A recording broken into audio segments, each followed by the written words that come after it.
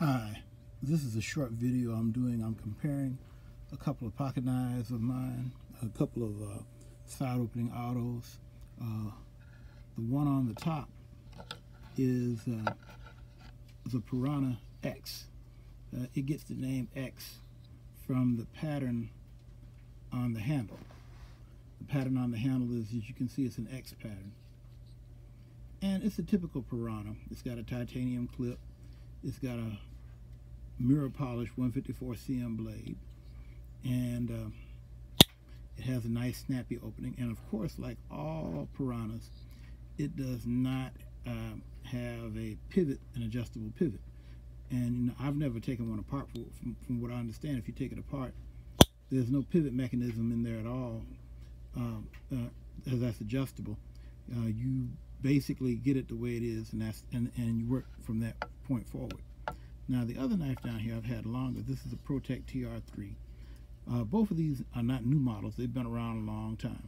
Now the reason I'm putting both of these in the same video is that Protech has a reputation as perhaps the best automaker. I think that, you know, I think Microtech might have something to say about that. And certainly Microtech, in terms of blade choices, consistently uses more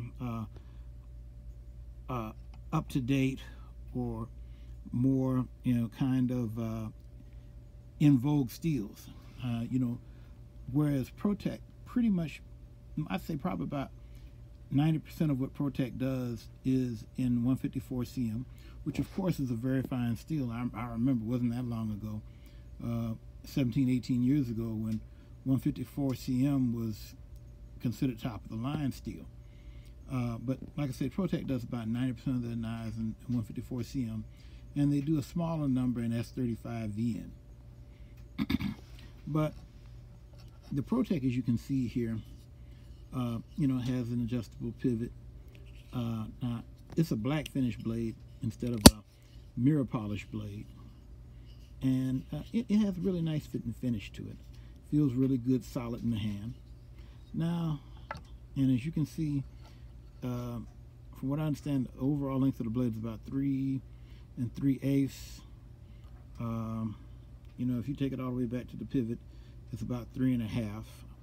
And the cutting edge of the blade is, let me see, the cutting edge of the blade is like maybe 3 1/16 inches.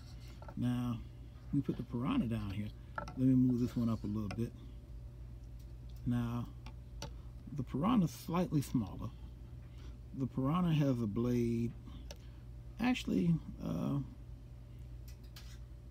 the overall length of the blade is about 3 3/8. If you look at where the pivot's supposed to be, or where it would be, it's probably just a smidge longer. Now, the actual cutting edge, however, if we put the cutting edge right here, the cutting edge is probably about 2.9 inches. It's a little bit shorter than the Protech.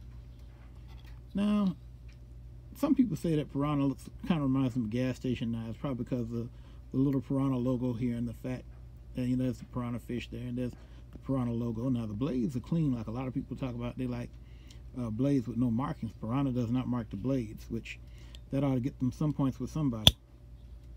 But now the Piranha feels lighter. Now it's a different finish, so the finish feels a little bit more slippery. But with the X pattern in the blade, it's not going to slip off the hand. Both of them have, both the Protech TR4 and the Piranha X, both have nice sharpening choils. And all I can say is that the Piranha's a good bit cheaper. It's like $129 as opposed to like $180 or so for the Protech. And so I'd say in terms of value, I say Piranha really punches above its weight. I think probably because they're so distinctive.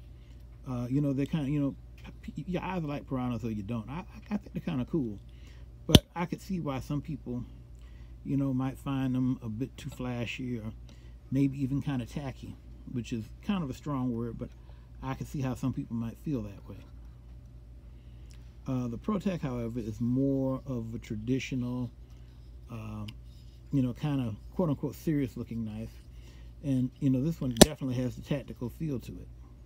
Now I'd say the Protech probably snaps out just a little bit harder, but that may be, yeah, I think the springs are just a little bit harder in the Protech. But to be honest with you, the Piranha's no slack, no slouch. I mean, I think probably it doesn't resound the same way because the Piranha's a little bit lighter blade, and that might have something to do with that given the good smack it has. That like it might be why it doesn't have the same good smack that the Protech has. Because with the Protech, yeah, I can really feel that thumping in there when I open it up. With the Piranha, it's not quite as heavy a feel, but it's definitely snappy. I think both knives are quite good. Now I will say this. Now I'm not going to show it in this video, but the Piranha actually makes a really nice food prep knife. I was cutting up some summer sausage with it last night. Did a good job. Now the Protech, I think this is a partial flat grind. It's a partial flat grind.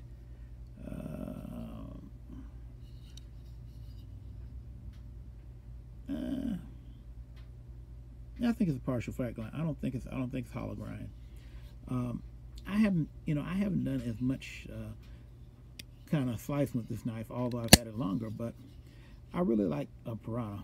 Piranha turns out a lot of full flat grind knives, and I'm a Spyderco fan, so I guess if you like Spyderco, you can't beat full flat grind.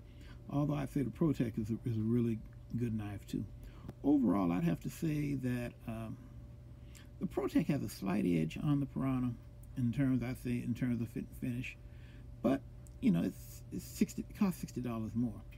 I don't necessarily think the Protech is $60 better than the Piranha, but the look of the Protech probably will appeal to more knife makers, more knife buyers than the Piranha.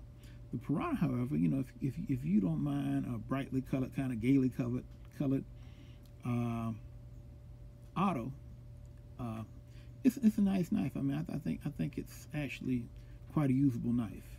But anyway, that's just my overview comparison of Protech TR-4 and Piranha X.